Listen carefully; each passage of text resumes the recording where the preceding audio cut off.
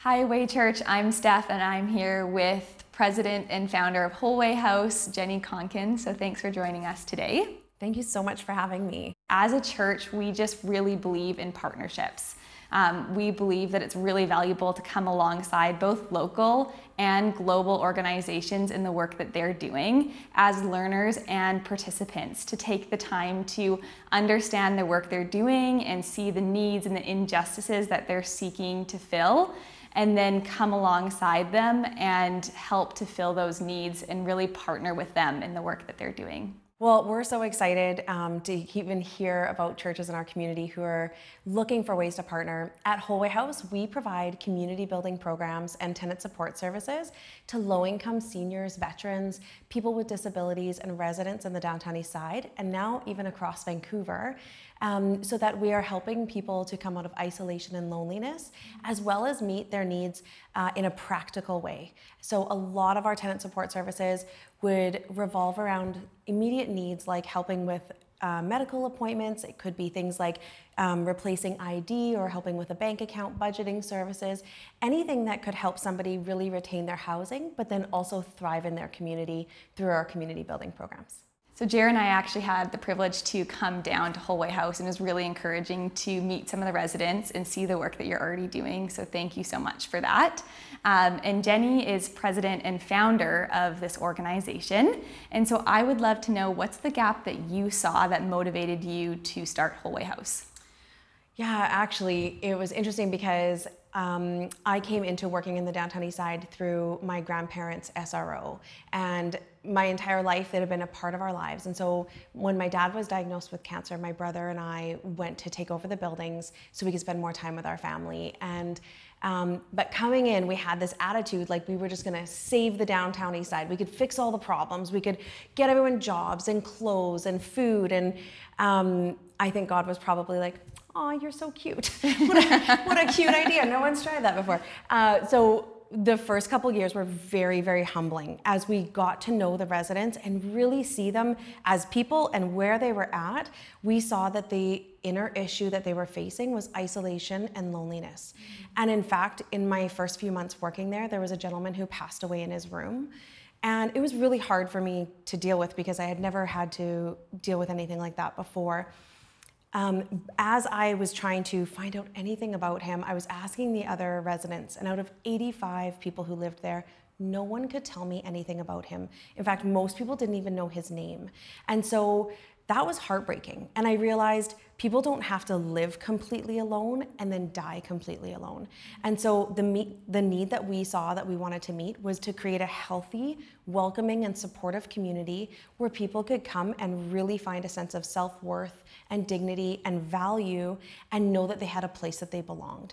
And that was how we started. We just started very simply.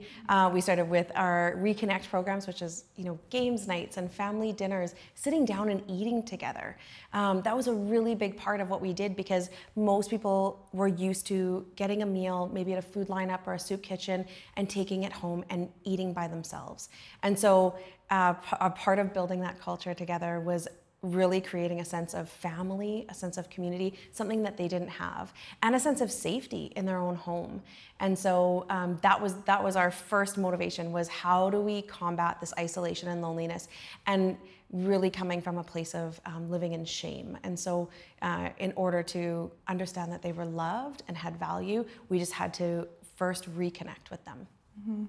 Well, thank you for sharing the background and the story of Whole Way House. It is just great to learn, and I know there's so many different programs running, and just to understand more of the actual process and what you're practically doing just to improve the lives of seniors who don't have family and don't have support, and actually creating community for them. So the next question is, so the Way Church is watching this video and learning more about you and Whole Way House.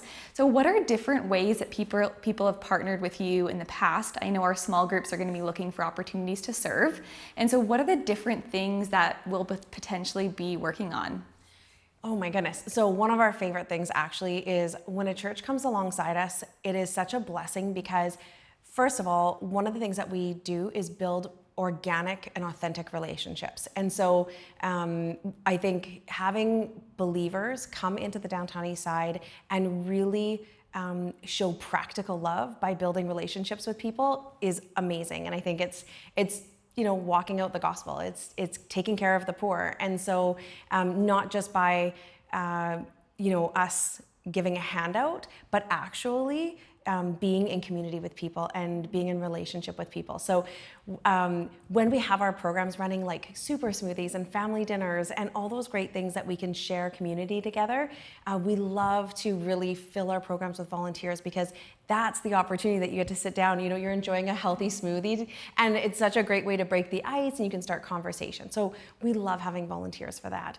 We also love having small groups come together, because it's a great way to bond and have something to do together, but also you can get a lot done as a group. And so sometimes we have special projects, like it might be working in a garden at one of our seniors buildings, or helping. Sometimes we have a senior who has a disability and they're not able to do the deep cleaning of their home. And so we'll go in for a few hours and just scrub everything down and get it back to clean for them so they can really be proud of their home. So that's a great way. Sometimes we have people actually volunteer their gifting. So maybe you're really great at social media, or maybe you're really great at photography and you want to help out with an event, or host a fundraiser. All those ways are great ways to get involved, and some people love to do things behind the scenes, and that's great, and we all have a place for volunteering. And so when people get in touch with us, we really want to find out in what way do you want to serve, and what would be your best talent to put forward. And that's a huge gift to us.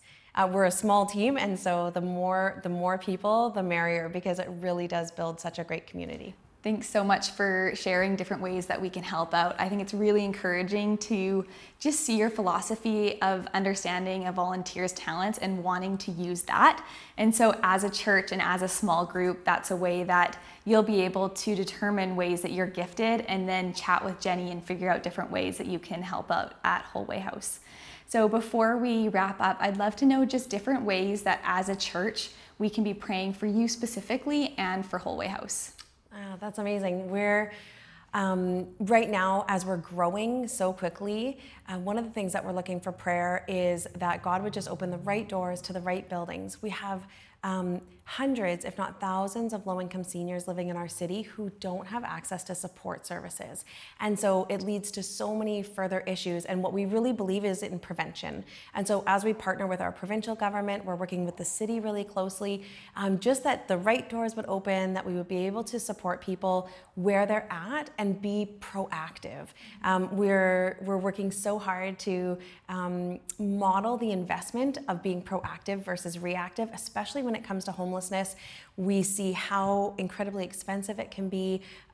It's so harmful to the human who's experiencing homelessness, as well as us as society. It pushes us farther away from each other. And so at Whole Way House, we're working on proactive ways to prevent homelessness, working with our government and with partners. We're actually now working with private partners who want to help us grow and continue to replicate our program into more buildings for seniors who need it. And church, if you want to find out more about Whole Way House, just visit wholewayhouse.ca. And you can also visit thewaychurch.ca/partnerships, and there you'll be able to find current opportunities to help out with Whole Way House and our other partnerships.